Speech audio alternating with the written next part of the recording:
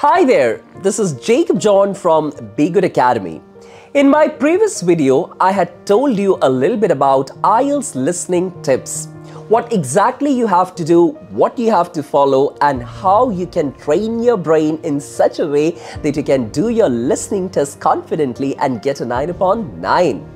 In today's video, I'm going to say a little bit about some of the speaking tips, a little bit about the hidden speaking tips that actually will be really helpful for you when you're going to appear for your IELTS speaking examination or your speaking test. Let it be a remote test or let it be a face-to-face examination with an examiner. So keep watching this video. Alright, so what are those tips? Well, when you listen to these tips, you might be wondering, who doesn't know this? It's so common, it's so familiar.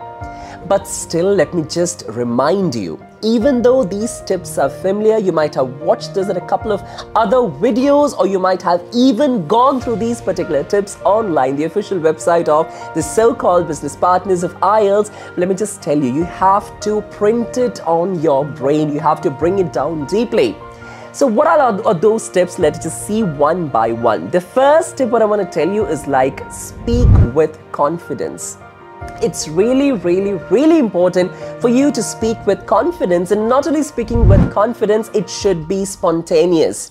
You should not take time to go on thinking, giving a little bit of a pause, let it be a short pause, let it be a long pause. Speak with confidence and it should be spontaneous.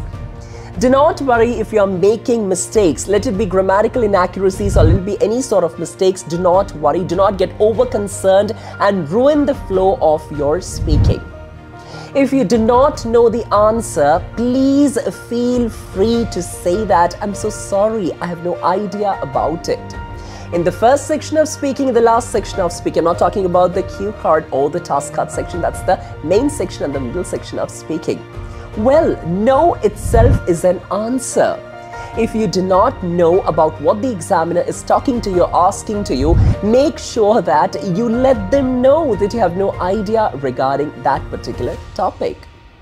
And the next one that I want to tell you is, please clarify your question. When the examiner is asking you something, you're not able to understand, you're not getting an idea regarding what you have been asked, please clarify.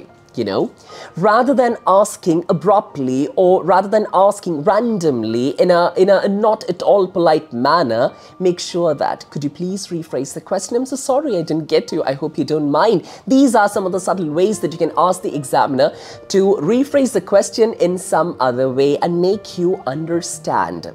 Make sure that you do not use this particular phrase for all the questions that the examiners are asking you. If the question is not at all understandable to you in any way, please ask for clarification. Do not answer with a yes or no. Expand your answers. Speak more than the examiners. That is what exactly the examiners are also looking for. We all know that officially 4 criteria are being given for IELTS speaking. If they have to put marks under each and every criteria, obviously they want you to speak. Because after all, they're not checking for your IQ, they're not checking for your general knowledge regarding the topic. They're only looking for your genuinity in your English language. So please embrace your English language ability. Embrace the capacity of you, how you can perform your speaking in English. That's the beauty of this particular examination. Anyhow guys, so these were a couple of tips that I just wanted to tell you. Even if those tips are familiar, I think that these tips are going to boost your confidence. Stay tuned for more tips, not only in speaking of IELTS, but also in listening module, writing module, and reading module of IELTS. Till then, take care. Bye-bye. Once again, this is Jacob John from B-GHUD Academy.